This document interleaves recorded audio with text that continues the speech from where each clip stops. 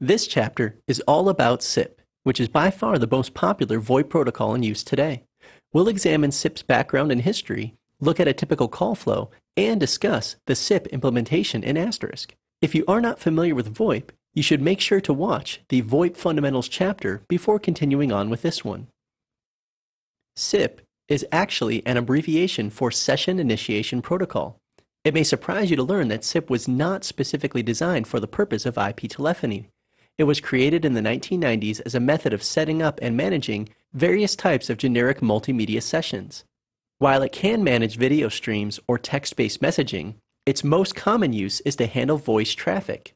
The SIP protocol in widespread use is version 2.0 and is primarily defined by the IETF specification RFC 3261. Numerous other RFCs update or extend the base protocol.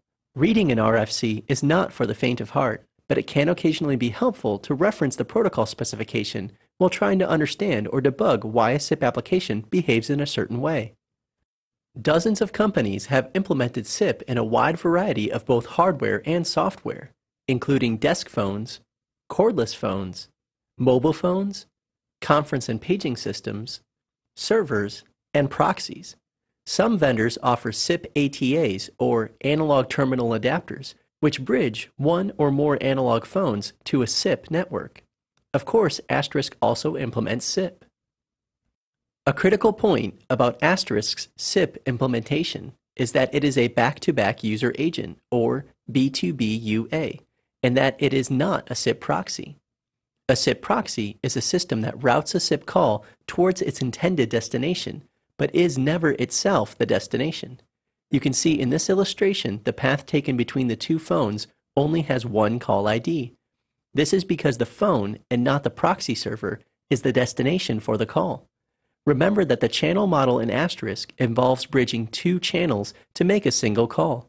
When two SIP phones are connected to Asterisk and one calls the other, there are two separate SIP channels. Asterisk is serving as a SIP user agent on both calls. Notice the two distinct call IDs. Because it bridges those calls together, it is called a back-to-back user agent. Asterisk cannot be a SIP proxy because its purpose is to manage calls. The Asterisk dial plan is a very powerful and flexible tool, but it would have no value in a SIP proxy because there would be no way to connect the calls to the dial plan applications if Asterisk couldn't be the call's endpoint. SIP has several defining features that help it become the most popular VoIP protocol to date. In contrast to earlier VoIP protocols, it was designed by computer scientists as an internet protocol rather than by telephony engineers as a translation of traditional telephony to an IP network. One of the consequences of this is that it is a peer-to-peer protocol utilizing smart endpoints and not a centralized network. Only network connectivity is necessary, and SIP call control can be handled between endpoints. SIP is also a text-based protocol, which means its messages are human-readable. This simplifies troubleshooting problems with call setup. SIP provides several high-level request messages called methods. These define various action types such as register, invite, and others. These methods are the basic building blocks of SIP, and combined with a series of valid response messages and the help of a few other protocols, give SIP robust call setup and call control capabilities. No protocol is perfect. Despite SIP's impressive market share, there are some fundamental limitations or weaknesses in its approach. We're not trying to say in any way that it's a bad protocol or that it shouldn't be used, but there are a few things every Asterisk administrator should know about it. You may be familiar with the OSI model of networking, which in grossly oversimplified terms divides the complicated system of protocols necessary to implement a communications network into 7 layers. Generally, each layer should be independent of the layers below it. As the OSI model applies to VoIP calls, SIP is an application layer protocol, which operates on the Internet Protocol network layer. However, SIP violates the model by including IP addressing information in its headers. To comply with the model, SIP would have had to introduce an addressing scheme that did not rely on IP addresses. This clearly would have been a very difficult task, and almost certainly would have prevented SIP from achieving widespread adoption. So even though SIP inarguably violates the OSI model, it's understood and generally accepted. Unfortunately, this quirk can cause problems under certain network conditions. The most common of these are when one endpoint is on a private network behind a NAT, or Network Address Translation Gateway. NAT gateways allow multiple devices inside the NAT to appear as if they all have the same public IP address outside the NAT. All of the address translation in NAT works well at the IP layer, but SIP also uses IP addresses, and there is not a good way to build robust address translation into SIP. So when a SIP device inside a NAT tries to talk to an external SIP device, the external device will see untranslated IP addresses in the SIP headers and be unable to respond appropriately. However, there are several ways to address this problem.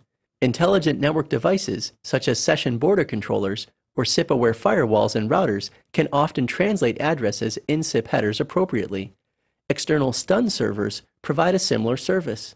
Additionally, the SIP implementation in Asterisk has options that can help work around this problem, as we'll see in a later example.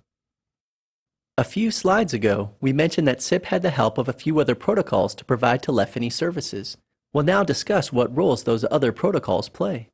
SIP uses SDP, or Session Description Protocol, to describe the capabilities of a SIP device.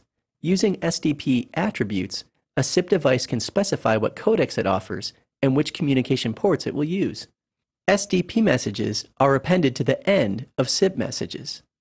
SIP also uses a protocol called RTP, or Real-Time Transport Protocol, for the actual streaming of media between endpoints. This streaming takes place on a network port that is different than the port SIP uses.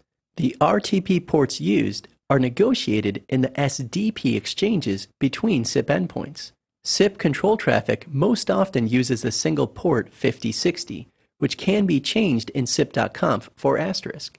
SIP requires different RTP ports for every concurrent stream, so a range of ports must be made available. The default port range in Asterisk for RTP media is set between ports 10,000 and 20,000, but this is configurable in RTP.conf.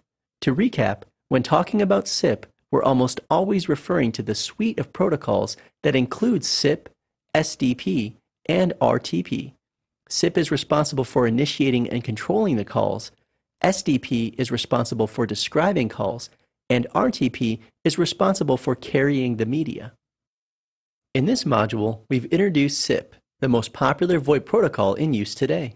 We've covered some of SIP's background and history and started talking about the SIP implementation in Asterisk. Specifically, we've described how Asterisk behaves as a SIP back-to-back user agent and not as a SIP proxy. We've also looked at some of the features as well as the weaknesses of SIP. In the next module, we'll look at a basic SIP call flow to see how SIP messages are used to establish a call and to provide other services.